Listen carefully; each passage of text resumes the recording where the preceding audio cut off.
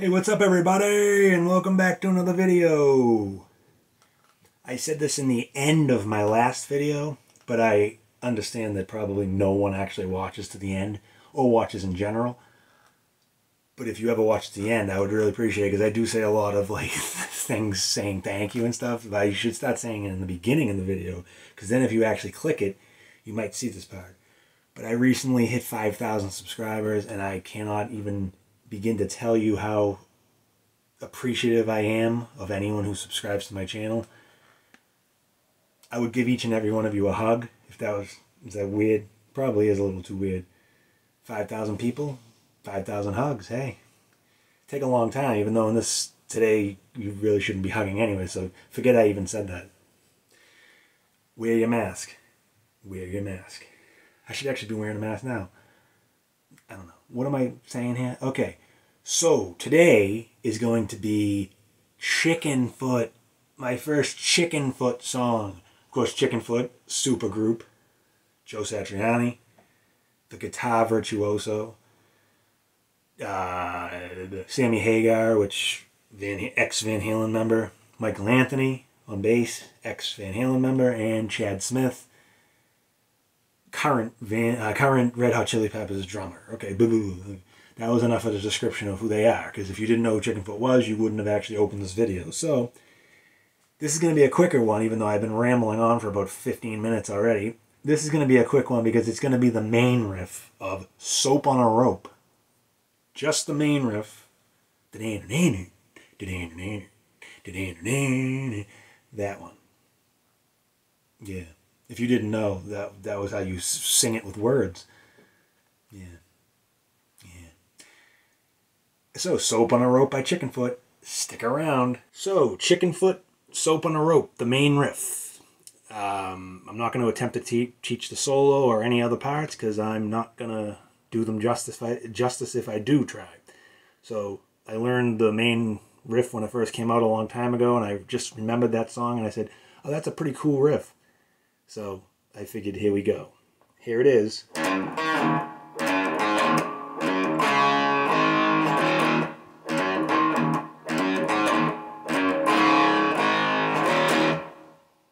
Okay, it's pretty, even though I just kind of messed it up twice, it's pretty simple. You know, Joe Satriani doesn't play many simple things, so, you know, when you get a cool sounding riff and it's not that hard to play, and it's by Joe Satriani, you usually want to try to learn it.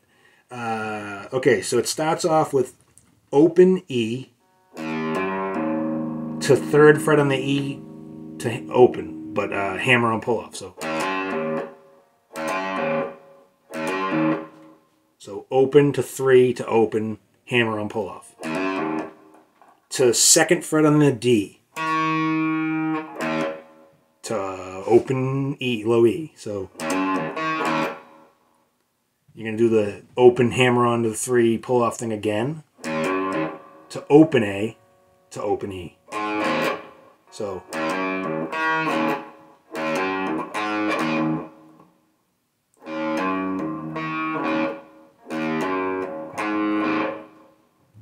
then, again with the open hammer on to 3 open thing, to D, A, E power chords. D once, A once, E twice.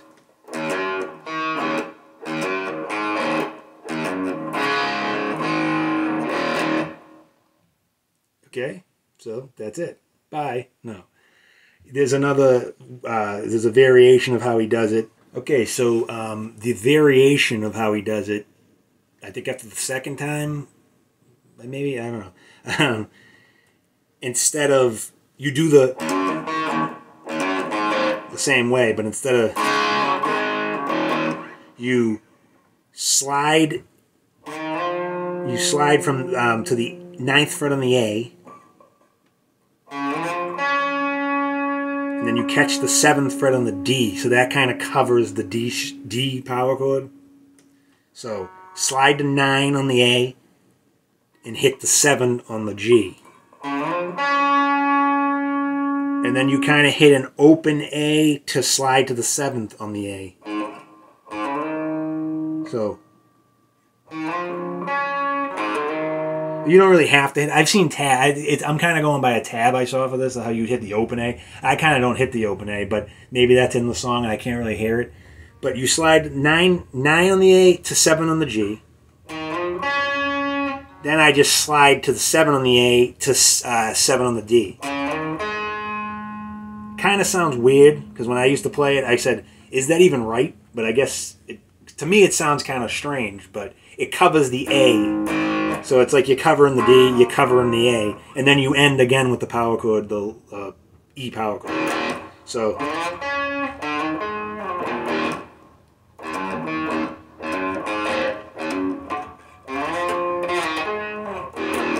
that sounded horrible.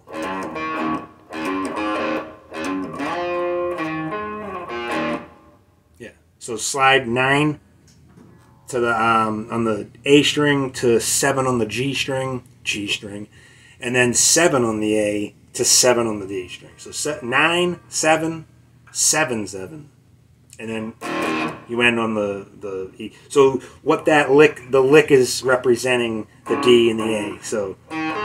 Because that's like an A power chord, that's like a D. So, yeah, so it's just, yeah, okay?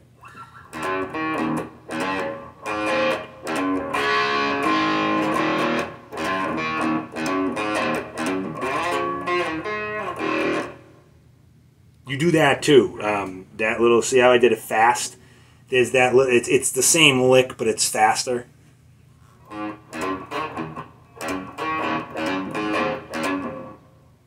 I'm muting that E because when the low E rings out, I try to keep muting it. That's why it sounds like yeah. So you do it faster one time too. So you do it normal speed, and then I think on like the 4th time or 5th time you do it faster.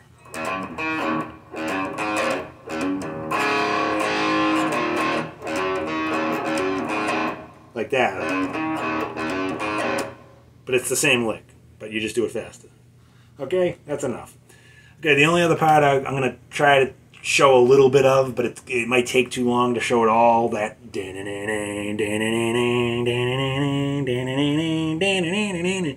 part. I'm going to show the first one, and then once you get the first one down, the pattern of the first one, you can kind of just judge the pattern of the rest of it. Like, it seems... if you're new to the song and you hear it, you're like, oh, what's that run that he does? It sounds kind of confusing at first, I guess, for someone that, you know, if you never played it before, then you realize it's not as confusing as it, you know, sounds. But it's like...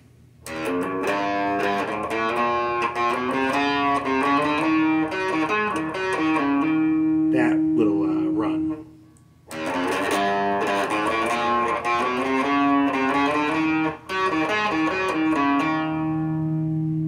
That run. Now, I'm going to show that, and then the rest of it is kind of off of that, so you can kind of just figure it out on your own. Because the next one, okay, I'll show this first. Okay, what it is open E 2 3 4 E.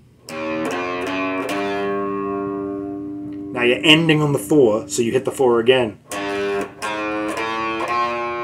So starting So open 2 3 4, 4 open A 1 2 on the A,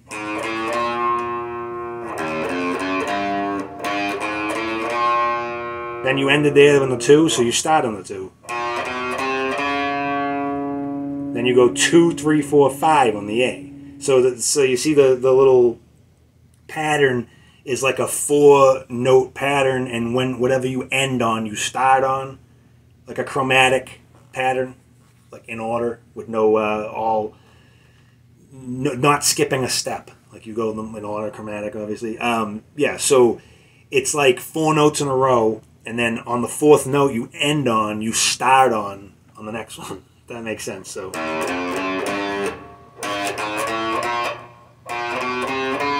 Except, I guess, sorry that I just said that, because on this one you actually don't start on the 5th, you go to the 4th.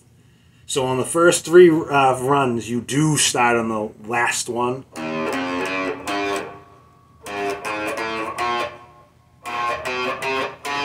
But on this one, you go back to the 4th fret. So you go 4, 5, 6, 7 on the last one.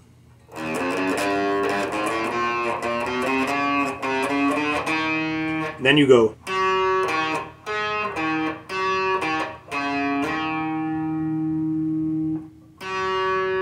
Fifth fret on the D, 7th fret on the A, 7th fret on the D, 7th fret on the A, 5th fret on the D, 7th fret on the A, 5th fret on the A to hammer on the 7th fret of the A.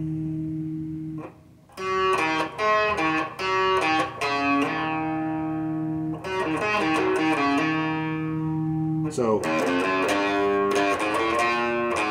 oops, sorry.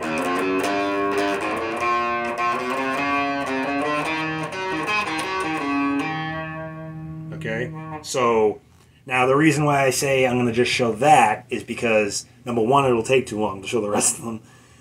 And number two, once you know that's the pattern, you can kind of figure out what he does next. Because the next one, like on this, it's the root of the E.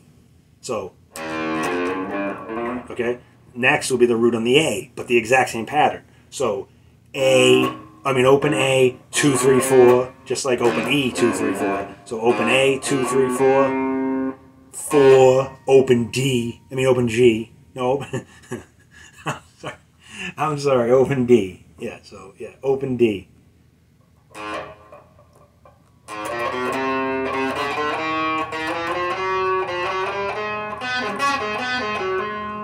Just like even the N riff is the exact same way, except it's down a string. Okay, the only difference. So the first two are easy because you start on the open strings. Open E, you start. That's the pattern. Open A, you start. That's the pattern. Then you get up to the higher up here. It's the same pattern, but you can kind of figure it out yourself, and it would kind of take too long because I don't want to have this video be like 20 minutes long. So. Yeah, so once you get that first pattern done, and like I said, it's almost exactly 4 chromatic in order, 4 notes in a row. You end on that last note, you start on that same note in the second run, except of course the last one, but you'll see that. I made it way more confusing than it had to be, and I apologize. Anyways, that was Soap on a Rope. Okay, so that was Soap on a Rope by Chickenfoot. Sorry, Joe Satriani. I know you would have been like, wow, you taught that horribly. And I did. Yeah, I definitely did. So I apologize, Joe Satriani. Of course, I know you're watching out there. Hey, Joe. Hey, Joe, my name's Joe. Hey, Joe, my name's Joe. Hey, Joe, I don't know. Hey, Joe by Jimi Hendrix. Yeah, so sorry about that.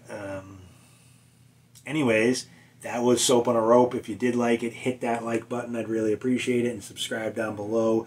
See you later. Gadoosh.